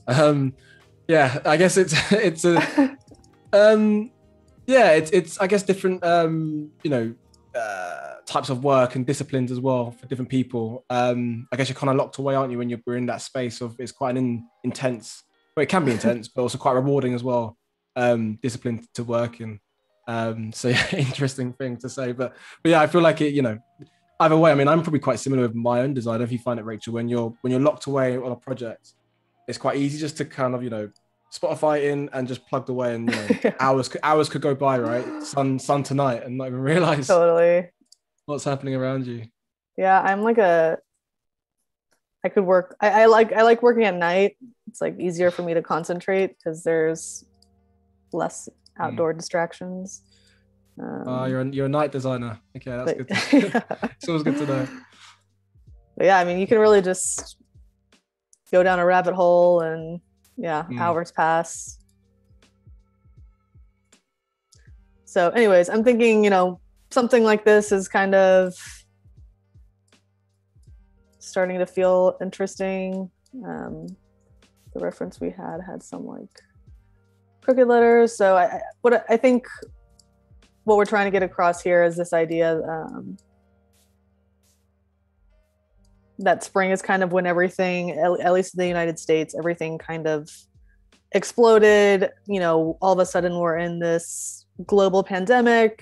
What does this mean? We're getting bombarded with different headlines and things like that. So this is kind of trying to represent that feeling of chaos, I guess. I feel like everything's sort of on top of each other, right? So just that element of what you've got there is quite nice. Yeah, I love how quickly you just moved it, and already it looked quite cool. It's quite nice when you can move things around. You get it in a place. And, oh, actually, yeah, that looks cool. I do think also, like we mentioned, quarantine. It's been kind of this combination of chaos, but it's also been, very solitary and still and quiet. So I think that's something that we can keep in mind with just like the rhythm and pacing of this, is trying to emulate that feeling of kind of quiet isolation mixed with messy confusion and all that. Trying to make sense of it all. And it's interesting, like, the comments, I guess, when you mentioned about you working in the evenings, I think we've got Jason, you can also agree, he's got hours and hours go by and the night is the best. # kids are in bed. So I guess as well for the parents, parent designers in the chat, or just parents in general, if you're kind of working to design, that's probably the best time to, peace and quiet to design. So love that comment. That makes sense. Less distractions. Yeah, definitely. I feel like in school, it was always like pulling all-nighters was always the thing. There would just be like a bunch of us in the computer lab finishing a project. I know what you mean. I'm not trying to encourage it at all, but I remember finally for myself, I think I didn't see daylight for 2 days because I had the curtains closed and I was just then I was going through I was listening to a lot of podcasts, but it was like was it podcast? Yeah, it was podcast, but it was like Deep House. It's called Deep House Podcast, and it's for anyone who knows about this, it's very much that kind of music, but it's very repetitive. And I think when my brain's trying to design, like, repetitive is good. Definitely. So we're talking like 3-hour, 4-hour podcasts. So again, not trying to plug that as like a good thing to do, because it's good to have breaks, definitely. But that was definitely my space as a second-year student, trying to make it for my deadlines. Maybe some can relate. Hillary, Brittany's obviously night owls. It's good to work in the morning as well, like a fresh start. I like to do that. Cup of coffee. Yeah, the coffee is. Yeah. Okay, I've copy and pasted this like 3 times now, so hopefully this time it works. Okay, great. So I'm just trying to bring in some of that content. So we said, how can this feel feel chaotic in the way that it felt when the pandemic first broke out. So I have this one entry. Let's see, maybe we just like align it to the bottom here. And it says, so words like pandemic and national emergency are splashed across every screen with images of people in biohazard uniforms and masks.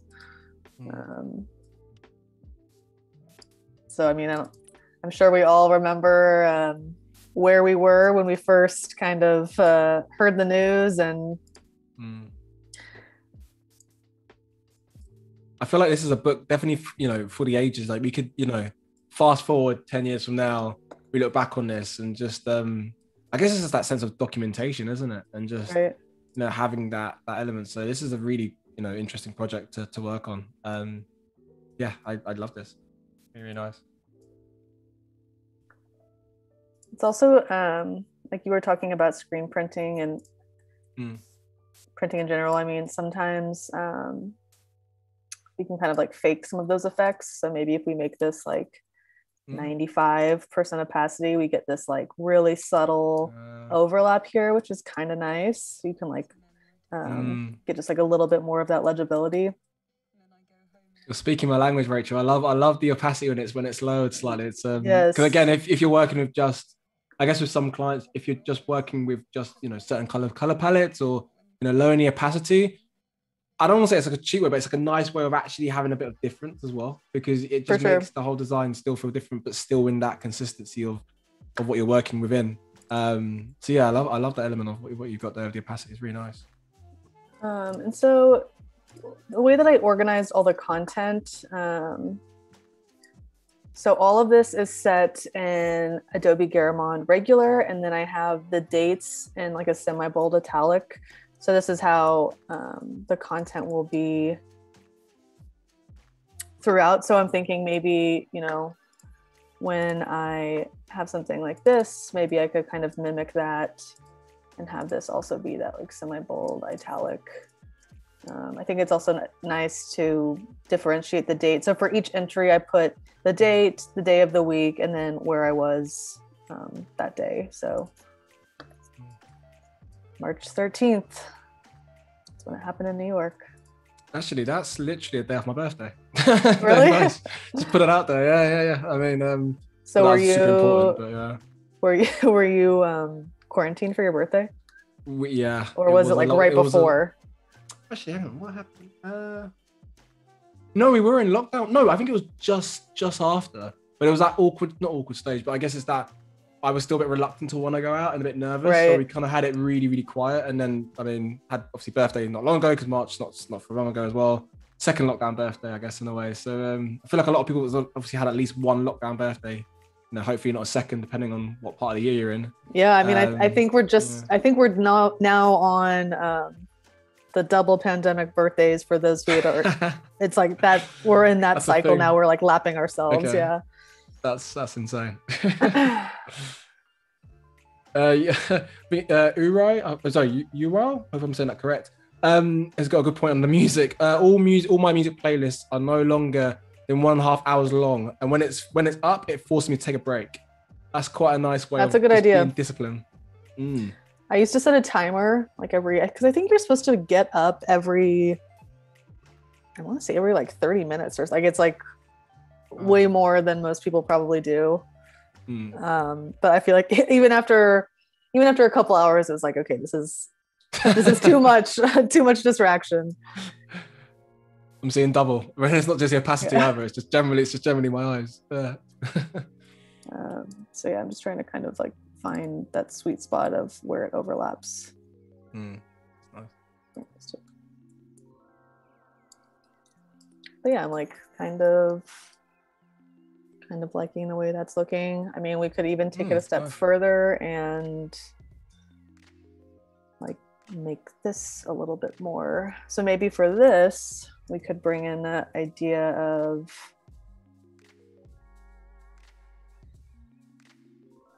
just kind of Frankensteining something together. Sometimes I find with references, it helps if you kind of have maybe a few that you're referencing, and then you can kind of pull different elements from each, because we obviously don't want to copy anybody.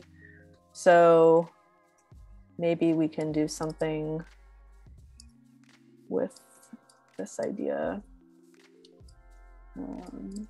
with this. So let's see. Now, I wonder how they did this. I mean, I'm guessing this is some different text boxes, but it looks like maybe there's like some weird text box shapes happening. Yeah, potentially. It looks, yeah, know what you mean. Do you think it's all done like because you got the presents and you got the presents in the top right hand corner. I know my brain was telling me like, you know, you have like a text wrap around, and then it cuts in.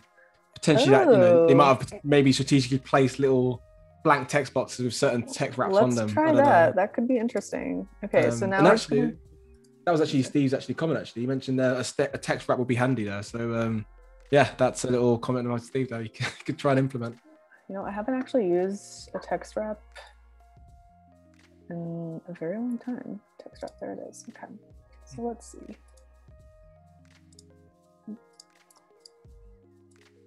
When I first discovered what this was, I feel like my mind was a little bit like, wow, okay, no need to press spacebar every single time. That's not a thing. You just never do that.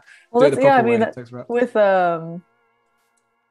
I feel like with all these programs, there's so many tricks to be learned and so many different ways of doing things. Definitely. Okay, so here we can also, can we wrap? Just on that topic, when you mentioned about the different tricks and learning, just to encourage, you know, some of the viewers, you know, with Adobe Live, obviously, even when we're offline and we've gone to sleep and off, you know, there's so many things you could be watching and content you could be, you know, viewing and sort of saving and sort of, you know, practicing as well. So very much, you know, encourage you to have a little play on that and to learn some tricks on there as well. And let's, you know, putting forward as well, our, you know, creative challenge as well. That's always quite a nice one because again, it's testing you and it's giving you something to kind of, you know, work towards. So yeah, can't stress enough how you know, useful and impactful that would be if you get on board with that. So yeah, it's a little tip for you there.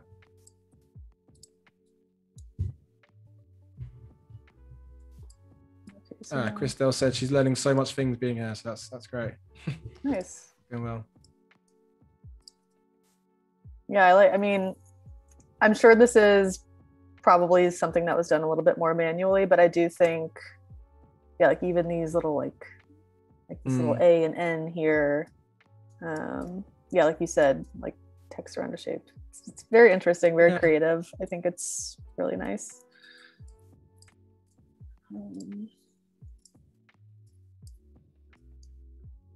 Interesting, some of the names on there as well. Actually, I was just seeing some of the people that I recognize and just Michaela Cole and so forth. Did you watch I May Destroy You? 100%. Yeah. Oh, it's awesome. So good. So good. It's very good. Yeah, very good. I thought that was like completely brilliant. I loved it so much. It's quite nice, like I guess refreshing to hear, because obviously it's it's UK based and everything there is. So even the stuff she went and she saw in Shoreditch, I can relate because I've been to those areas. But again, I guess I'm sure, it's interesting from like over the seas and in the US watching it. Did it feel a little bit like certain areas that you could like? I guess Brooklyn maybe could like be the equivalent of like a Shoreditch. Yeah, the vibes I get. But, yeah, there was. I feel like there could be some Brooklyn vibes in there. Yeah, it's a good watch. Yeah, but I feel like it's still it like didn't feel so foreign that it wasn't relatable. Nice. Yeah, I don't know. I'm kind of liking this, just like kind of weird. It's like kind of ugly, but it's kind of interesting too. Wondering that P, you've got spring in the P in the title. If that, I mean, it could not work, but like the way you've got it kind of overlapping the PA and pandemic, if that was the text wrapping itself, so it was cutting in. I don't know if that would work. If the P was what we're wrapping around, that's a good idea. So yeah, exactly. Or so like, if I like outline the P and then exactly, it pushes the word pandemic in and up. Yes, I like it. Okay. Oops. Okay, so I need to outline all of these is the problem now. You know what? Let's just go back. And so we're going to hopefully sort of wrap up soon as well, because I can't believe how quickly sort of 2 hours is nearly up. Actually, we've had a lot of fun with exploring the types, so we've got a little bit of time. But just just to sort of touch on what we've worked so far. Obviously, we've got the amazing Rachel, art director and graphic designer, working on some beautiful typography, and we've been working on a zine, Typographic Zine, which has been touching on her notes over this past year. So yeah, everything we've seen today has been a mixture, isn't it, of sort of documenting, playing around with fonts, and just kind of setting up document, getting a feel for how things could see. We had a look for your inspiration as well. That was quite nice, and getting a few for food for thought of how things could be influenced from there. And then tomorrow, do you want to sort of touch on what you want to work on tomorrow, Rachel, for the next session? Yeah, I mean, ideally we could maybe get this to a near complete state. So what I'll probably do is take some time tonight to kind of reevaluate some of what we've established today and kind of lay that out in a slightly more organized manner so that tomorrow we can just kind of do what we've been doing with this spread, like, kind of lay out what content goes on each spread, and then we can come back and just like play around with it and look at reference, maybe have people send in recommendations. So I feel like like a vote of like which page you like, right, as well, like a little vote of like, that one looks good, or so forth, and open it to a poll. Who knows? I think and like you were saying, the beauty of experimenting is like we could just do this for so long, like it's just moving around and just playing. And it's honestly it's actually a luxury to be able to have time to just kind of play around like this. It's not something that you always get. I really like that, by the way, what you just did there when it just popped. I was like, okay, it's creeping through. Yeah, I could see something working quite well. Like I kind of like how it's wrapping around this. It's wrapping around the S and the P, but it's also still like going into the R, which I kind of like. I feel like for the spread, we're just going to embrace this kind of awkward, tense feeling. So I think it's kind of working. I'm liking where this is going. I want this as like a poster. Definitely, it'd be quite cool as a poster. And then just to kind of, I don't know, reference our like Fibonacci scale. I'm also thinking about bringing this down in size. So right now this type is 26. And I have character paragraph styles set for the body copy that we'll lay in, which is all the really tiny copy. And then I think once we kind of establish more of a rhythm with some of the other type that we're using throughout, then I can establish those systems as well. But right now I'm really just kind of even using the scale tool, which is probably frowned upon. But I often find it's easy to just, scale things, and then you kind of go back in and it's like, okay, it's 10.26. So I'll just like make it 10 by 12. Sounded like blasphemy there when you said that. It's just how dare you speak about the scale tool? No, I know what you mean. Yeah. I guess it's different preferences. Type sizes and random obscure long decimals. It's like makes it's kind of cringy, but definitely. I get, yeah. And also as well, we've got our sort of wonderful media as well, sort of saying we can maybe potentially do tomorrow if you've got the time, is to do a little poll as well. So we've got a few different variations of maybe of the spring spread or any other spreads, and we've got a time. Would be quite cool to put that out there to the chat, and who knows, we could kind of come up with a nice little conclusion together. That'd be great. I feel like I want like one more kind of interruption in here. It could be actually cool is if we brought in another entry that kind of talks about what we're talking about here, and then kind of like squeeze it in. So let's see if we go back to our content. So the bottom is where I pulled out. By the way, it's really cool to sort of see how like everything you've collated as well. Just I kind of want to read each single one. I know obviously we can't because of time as well, but I'm so curious to know like what you've been through in the years. It's you've all been through some crazy stuff, so it's cool. Right. Some of it is like very stupid. Like one of them is this day, and I still remember this. I accidentally took a sip of dirty flower water.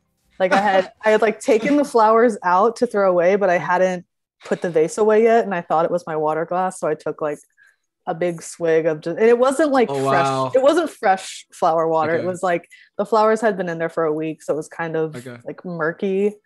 Did it have like an extra taste then to the flavor? I was just like, so I'm gonna yeah, I mean, I don't think you don't got your way. Nothing bad happened. I'm alive, but yeah, it was good. It was a bit alarming. I mean, if most of your stats are like on that level of like drinking dirty water, like flower, like I feel like the whole thing is going to be amazing because it's just like, what does Rachel get up to in her spare time? Oh gosh, yeah.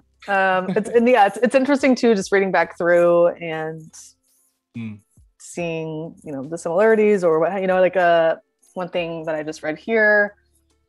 There was a lot of time spent on like the fire escape and the roof last year. I remember there was this one point in New York when you weren't supposed to leave your home, so all of a sudden like everyone was on the roof. If you went to the rooftop, you could just like look in the distance, and it's like all kinds of people on the roof. I remember there were all kinds of like TikTok videos of people doing random things on their roof, like working out, playing instruments, doing yoga.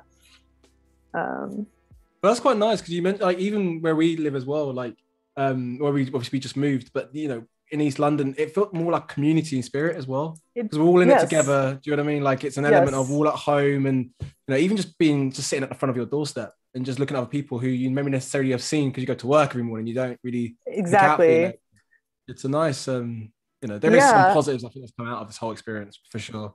I completely agree, and I think, I mean, for me too, I live in an area that has a lot of like bars and restaurants, and so obviously it's typically a very like full, lively area. And when all of that was stripped away and all of those bars, restaurants, shops literally boarded up, closed, it was a very different experience. It was a bit alarming at first, but then I feel like you also get this much more like intimate relationship with your neighborhood. Like you kind of, like you were saying, you notice different things. You notice the people that are there now that everyone else is gone. It's like, oh, they must actually live in this area. it makes you think, I hope after, when this is a bit of a distant memory, we will still have that mindset of just being nice to one another, and actually just, we can still talk, it's all, it's brought us a lot closer together, and even for families as well, right? It's an opportunity. Absolutely. This feels like such a relevant project that you're working on, and it's exciting to sort of see what we do tomorrow as well, as off the back of this as well. Very excited. I can see some people have mentioned, Cheryl's mentioned she can't wait for the next part of it for tomorrow. That's quite exciting. So hopefully you guys can obviously tune in and sort of see what we're gonna work on for tomorrow. And also just to mention, I was gonna say for tomorrow as well, we'll be back tomorrow at 12 p.m. Pacific time, right after Jessica Cabosi's photo editing stream. And if you want to learn about how to retouch photographs in Photoshop, definitely join her tomorrow at 9:30 a.m. Pacific time. So it's going to definitely be a good one. So tune in for that. So just like another random entry that I found, Scars is closing. So Scars was it's a pizza place right by me, and it's kind of my sanctuary. It's like where I eat dinner at least 2 times a week. And I remember there was a point during the pandemic when they closed. It was just like, shit. Are they doing deliveries, or is it? No, they just like completely just like shut down. They're back now, but it was it was a dark time. It was frightening. It was very dark. Scars. That's a strong. I mean, yeah. Like, if you're ever in New York, I'm biased, obviously, but I think it's the best pizza. It's very, very good.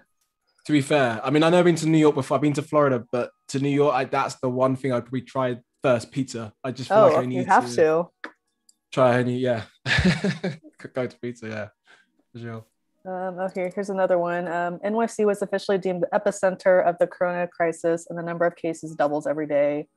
Prince Charles tested positive. I also, there was like kind of that period of time at the beginning when like different celebrities would get it and be like, oh, like Tom Hanks has it, or like Prince Charles. It's like celebrities can get it too. It's just like, I just thought it's like, no, I know what you mean.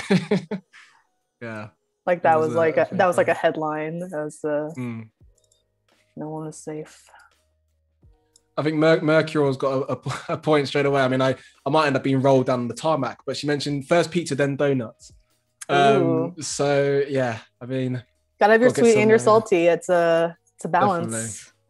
Definitely. So I might have to do a little bit of a workout before I even get there, and then work back out when I come back, just to make sure I can fit onto certain things. But yeah, thanks for the heads up, guys, on that front. And like we said, obviously, hopefully you guys can to join in tomorrow and get a real feel for for how this project's gonna come about, because already it's looking brilliant with the spring spread, and obviously we've got a few more to work on too. So thank you very much, Rachel, and this is awesome. So I guess we're winding down for the day, huh?